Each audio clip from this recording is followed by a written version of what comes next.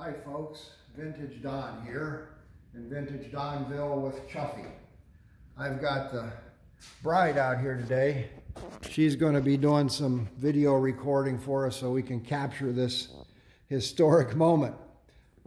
This is Chuffy that you've been watching me work on and off.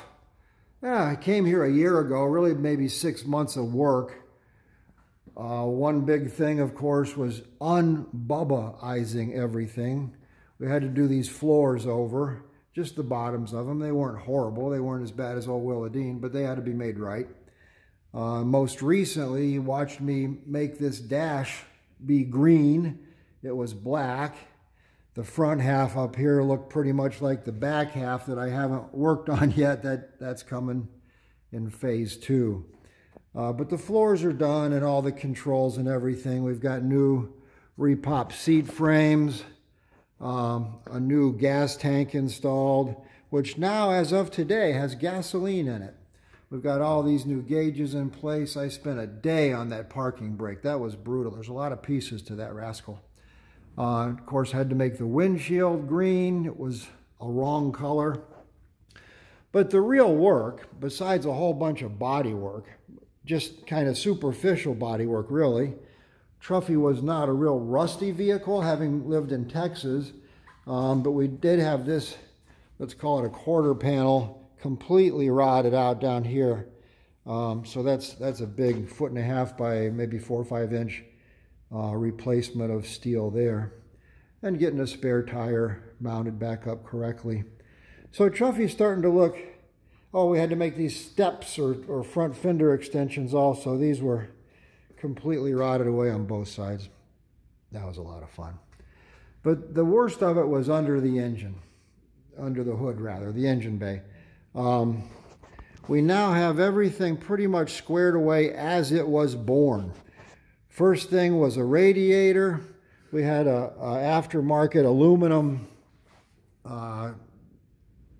crappy radiator in place there, which came out.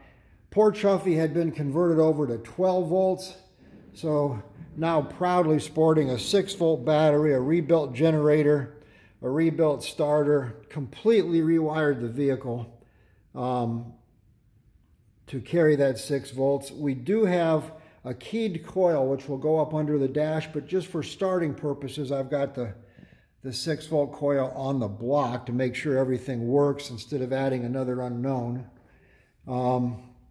Carburetor was a Solex, that's long gone, of course.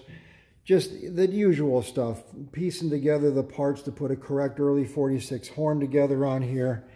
Lots and lots and lots of holes that had to be filled that shouldn't have been there. Getting a radiator record, getting that installed. Even just this so-called horsehair, this felt with these staples, that was most of yesterday.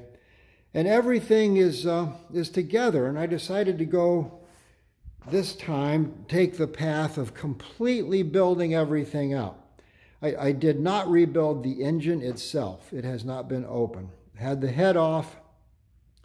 Of course, the carburetor's rebuilt, the fuel pump, the generator, the starter. Everything that will unbolt from the engine has been done and freshly tuned up, of course.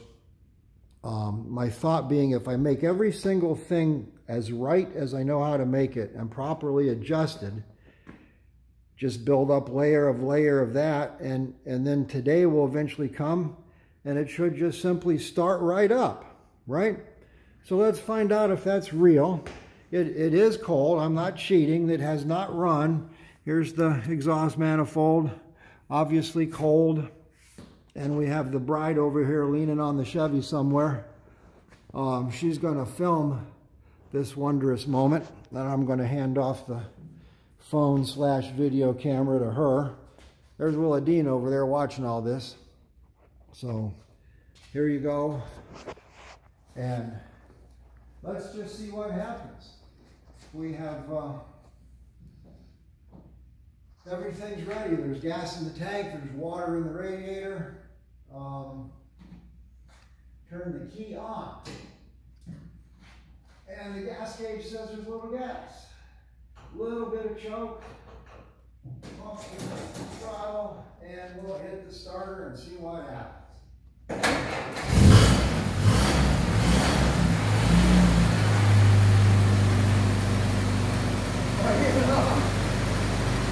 that easy.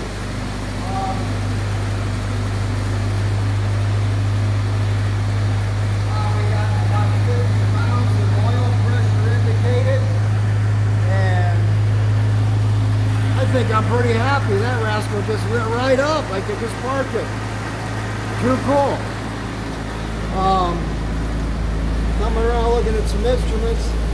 Yeah, we got a little bit of gas, and that's true. We got about 55 pounds of oil pressure indicated. Charging ever so slightly. No temperature yet, of course. And running a little bit fast. After I shut this thing off, we'll slow down that idle and mess with the distributor, get timing and idle screw set up. By golly, she runs really well.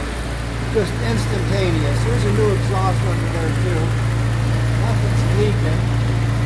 So I'm going to call that a win. Vintage Don out.